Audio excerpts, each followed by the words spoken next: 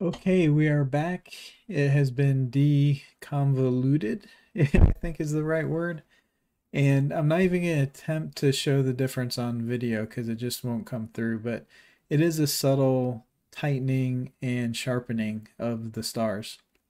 Now, the next thing I'm going to do before we stretch this, so this has all been done on the linear image, which is the very narrow set of different intensity levels that were captured by the sensor. We're seeing this because it's artificially stretched right now. It's being expanded and high contrasted so that our eyes can pick it up. But in a minute, we'll actually stretch it and get it into the visible range. And then there's a set of functions there. But while it's still non-stretched, I like to do the background extraction, the neutralization, etc. I do the deconvolution, and the last thing is noise reduction. So let's just zoom in and take a look. It's pretty noisy. There's particle noise, there's chromatic aberration, these colors. So it could benefit. And there's a few approaches to doing denoising. There is a TGV, there is a multilinear what is it? Multi-layer, multilinear. Anyway, there's a bunch of different ways to tackle it. I like to use a script that is part of the Easy Processing suite.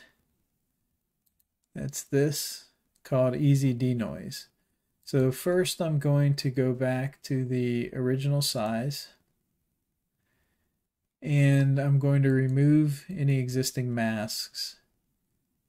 And then I go to my script, Easy Denoise. Gives me a big warning. Actually, I can close this deconvolution. I pick the view, and it gives me a little preview over here, so I know I'm on the right image.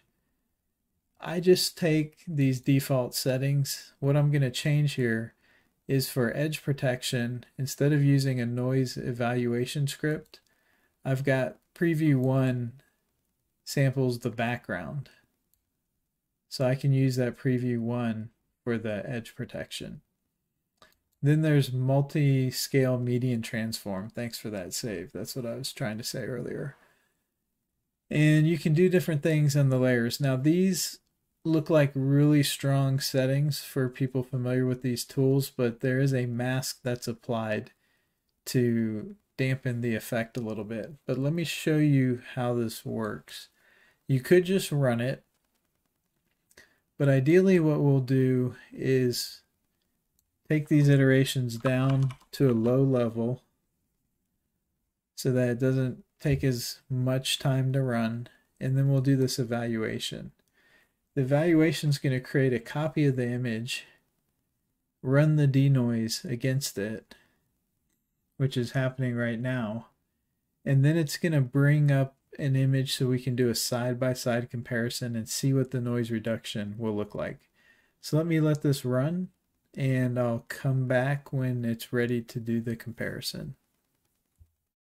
Okay, I'm back, and if you take a look at our dialog, we've now got 2 tabs for the denoise run. Right now, we can flip between the two. Doesn't really seem like much difference. However, let's go ahead and zoom in. Okay, so there's where you can see the graininess and the color. Now let's look at the denoised. Major difference. So what I like to look at for this, because sometimes people are concerned about going too far with noise reduction, what I'm asking myself is for the detail of the stars and for this ray coming off and this star here, how does that change?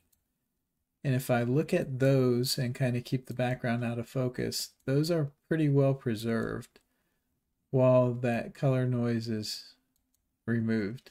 So I like this, and actually 200 iterations was a good number.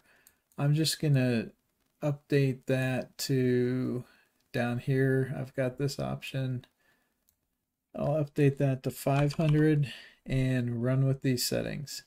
This will take a lot longer because it's actually doing the real denoise on the full size image. So I will come back when the image is ready to be stretched.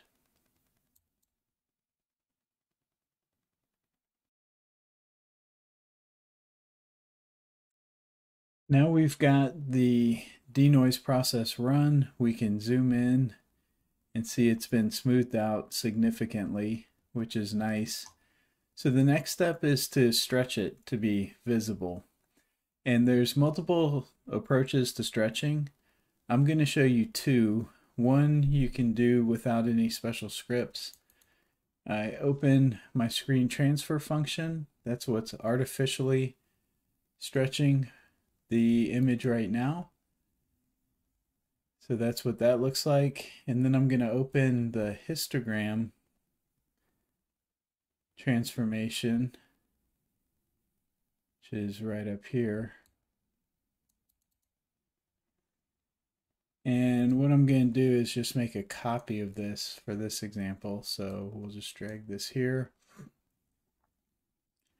And we check the box to attach the histogram to the active image. And then what we can do is we can take the screen transfer function, drag it onto the histogram, and it'll apply that screen transfer. So if I do a preview and I take off the stretch of the preview, I can see where I'm going. And then we can manipulate some things like this slider here. If we want to amp the contrast, I can move this to the right and see how it darkens the background. Take this a little bit and then press apply. What we get is a stretched image now. It's no longer linear. The other way that we can do it is to run a script. Again, I like this easy processing suite. There's something called soft stretch. And soft stretch uses some masks and applies some nuances that just make for a pretty clean stretch. What you can do is move this slider and control kind of the median background. You can see that's really washed out. And I'm looking for a trade-off between a nice dark background but not losing the detail in the nebula.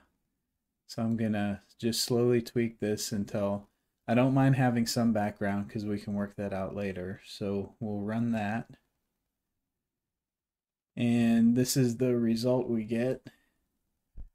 So let's go ahead and size this. And then I'm gonna grab the other example, which will be the clone of the clone. And we'll size that. And we're probably a pretty close match. So this was the manual stretch that I did. And this was the easy stretch. And I think we're pretty close, so I'm just going to go with the easy stretch. I'm going to close out my other masks, and then we're going to create a new set of masks and start tweaking that in just a second.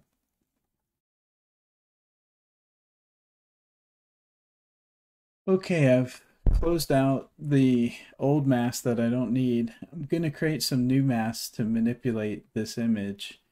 And the way I'm going to do that is make a copy again. Actually, let's go ahead and just rename this to simplify some of the names of what we're creating. So we'll just make this NGC2174, and then we get a simple clone. And then I'm going to use StarNet again to extract it. Now the reason why I do this again and don't use the previous mask is because there's been processing.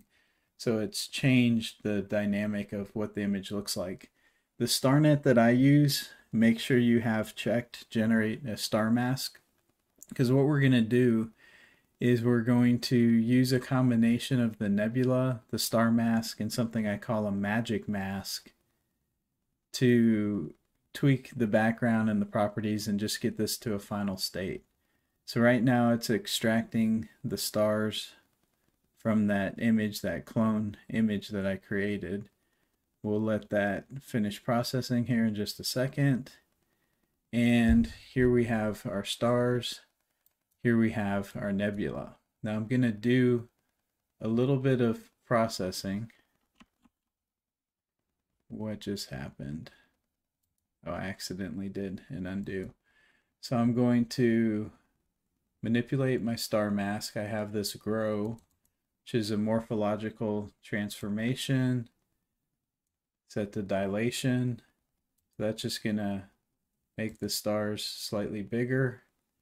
And then I'm going to blur them by using convolution. This is exactly what happened with the mask that we used for deconvolution. And now with my star mask in place, I'm going to go to this clone and I'm just going to call this no stars. I'm going to use my curves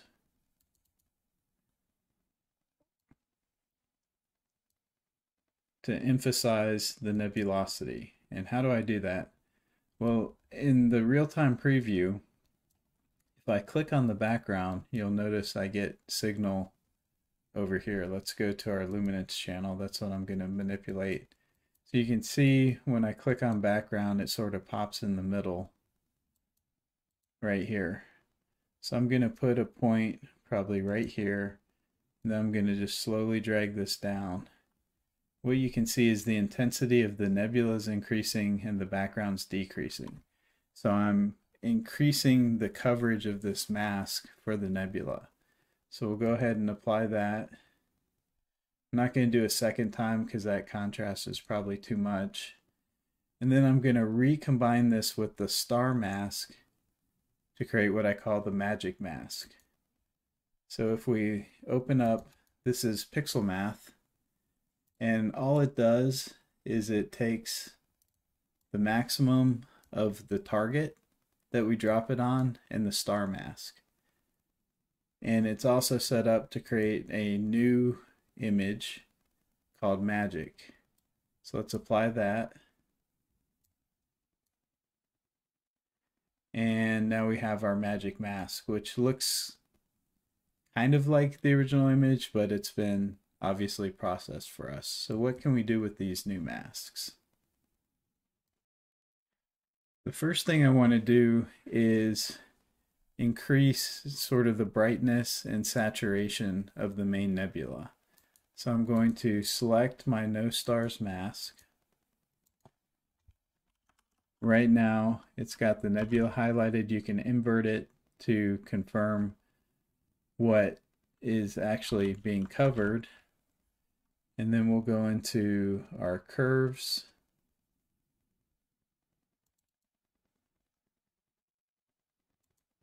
And I'm going to increase the luminosity a little bit. Just make that nebula brighter. Then I'm going to go into saturation. I'm going to increase saturation, make those colors deeper and richer.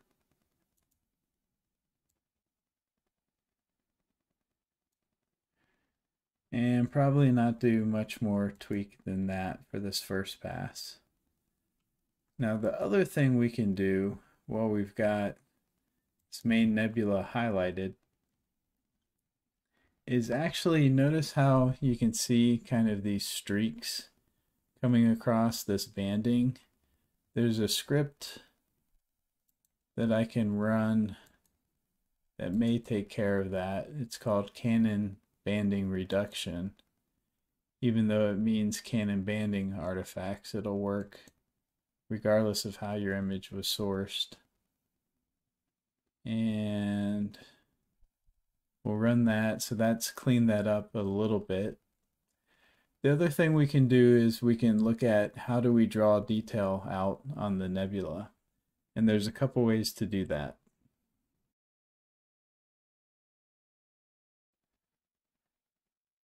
The first way is called local histogram equalization. So I'm going to mask again because I only want this to work or to apply against my nebula. And then I'm going to go into local histogram equalization right here. And I'm just going to pop open the preview. So right now you can see it looks pretty coarse and ugly. It's not going to be a good application. Let's increase the kernel radius, see if that makes a difference. And up here we can just use this button to toggle before, after, before, after. You can see the after is definitely not what we're looking for. Let me try a combination of settings. Just decrease the amount a little bit. And I really don't like how this is going, so we're going to not use the local histogram approach. Another approach is the HDR. So this is going to be the HDR multiscale transform. I'm going to show you a few ways this operates. So this is just 6 iterations with no special settings checked. And it'll take a moment. It actually runs faster than I expected on this larger image. But we'll go ahead and commit it. Normally you would do a preview window and kind of do a section, but I like to see the whole kit and caboodle. And so we've run it. I can undo, redo. So you can see it really didn't do much. It kind of tightened up the details a little bit.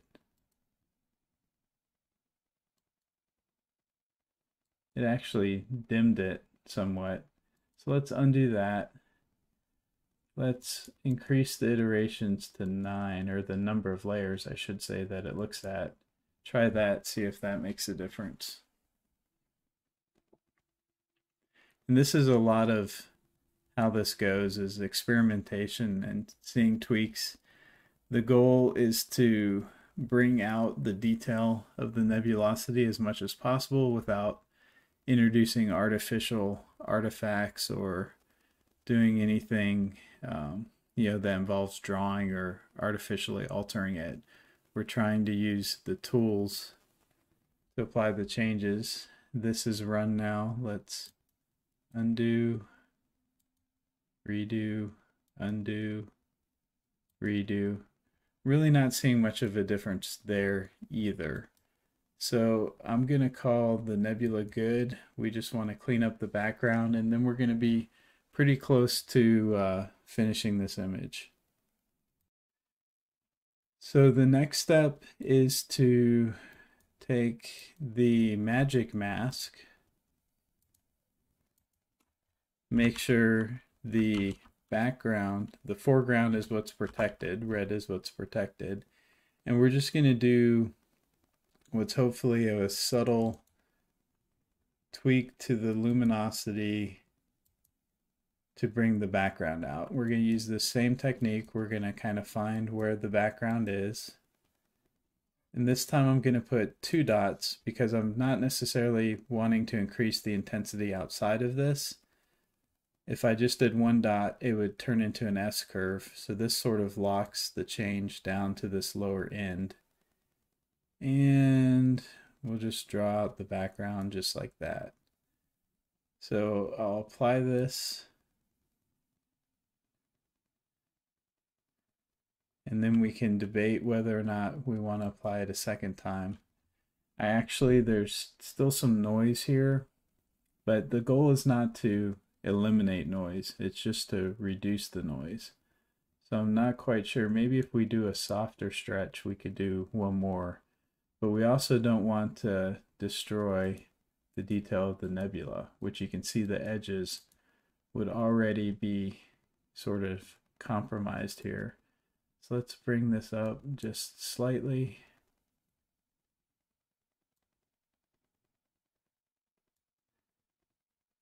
And is there even a change? Yeah, I'm going to leave it here. And then I'm going to choose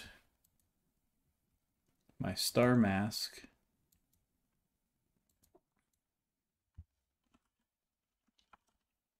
Make sure it's protecting the background, highlighting the stars. Now I've got this sharpen.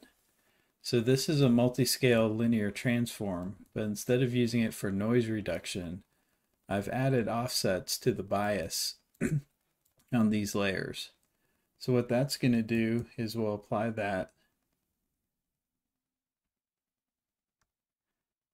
And that's going to sharpen the stars. So I'm not sure if you noticed that, but the stars are a lot more detailed and bright. So I know this looks a little rough, but I think if we give this a pass, a final pass of some noise reduction, we'll be pretty much where we're at. So what I'm going to do is remove the mask. I'm going to go ahead and save this. We'll call it, looks like I already had a process section, so we'll call this process 2. So I save it as XISF because that's the highest resolution, highest fidelity, has the most information. But then I'm also going to save it as a TIFF so that I can bring it into my denoise function, and I'll show you that next. I actually just took a look at this on another monitor, and the background is pretty noisy, especially with some colors. So I'm going to try to stretch it a little bit more. We're going to put back on our magic mask.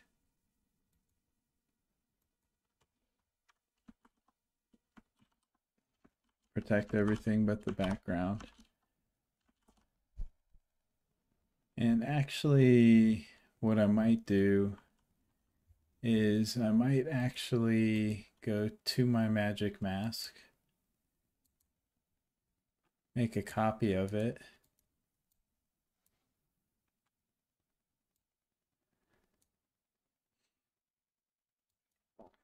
I don't even need a copy. I'm going to show you another type of mask to create. This is called range selection, because I'm trying to get a little bit of a sharper cutoff. So with range selection, we can preview, and you basically specify the limits for the cutoff of the mask. So what I'm trying to do here is get the stars and nebula, but move the background out of the equation. So I think that's pretty close. We can tweak it a little bit, and then we're going to add some smoothness so it's not as sharp. Let's go ahead and try that mask. So this is what it generated. Now I'm going to pick that mask,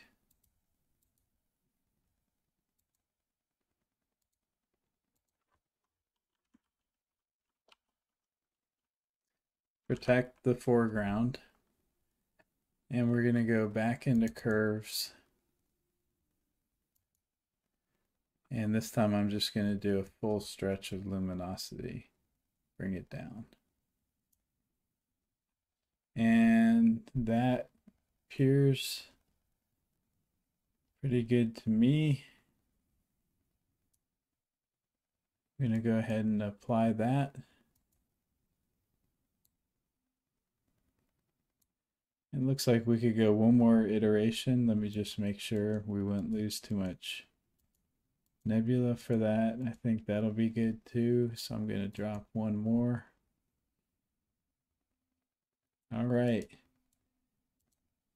Now I think it's ready to go ahead and save. We're going to resave the TIFF and do some noise reduction. So save it as, go to TIFF file. We're going to overwrite what we did. And next up is noise reduction on the nonlinear stretched one.